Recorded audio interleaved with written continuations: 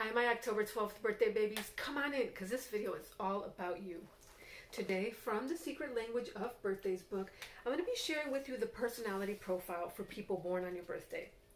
And before we go any further, I want to give a special shout out to my nephew Armani.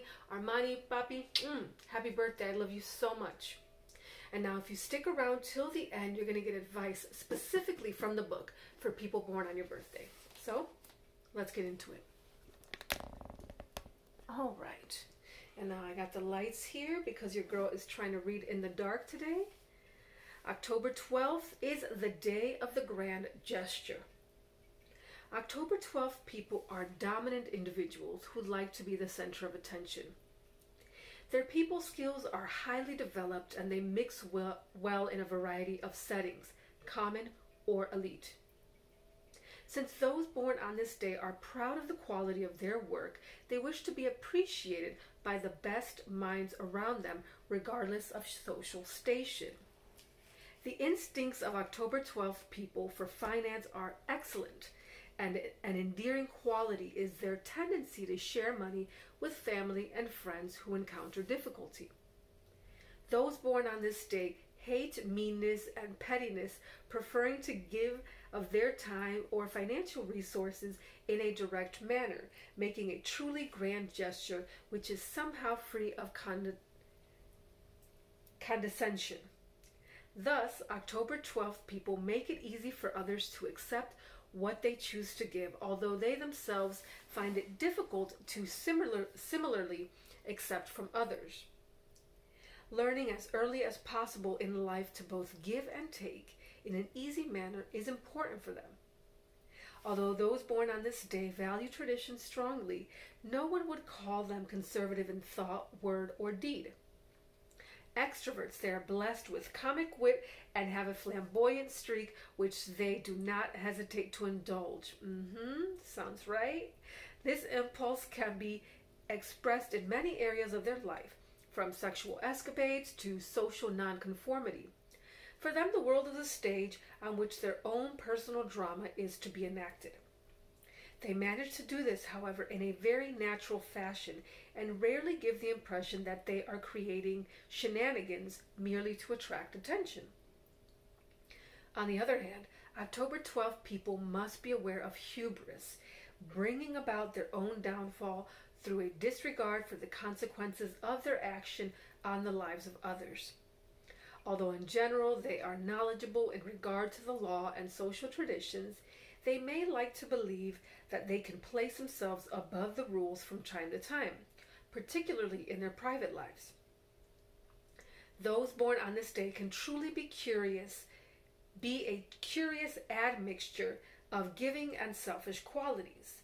Indeed, their tendency to advance or promote their own wants and needs can arouse resentment in their partners. In matters of love, they are a bit too dangerous. When things go wrong in their relationships, October 12 people demonstrate resilience and usually manage to escape lasting hurt, although the same may not necessarily be true for the other person involved. Because of their high degree of competence and social expertise, those born on this day can become a rock of strength for their colleagues, friends, and families. Yet discharging responsibilities while being mindful of and responsive to the deeper needs of others remains their greatest challenge.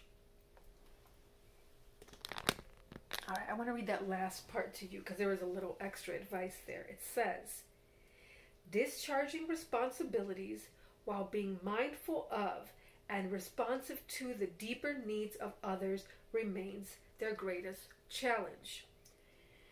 So it talks a lot here about not being selfish, but it seems like you're kind of in the middle. You're not too much in either direction. I guess it's just reminding you to kind of stay in the middle and not tilt the scales in the selfish direction.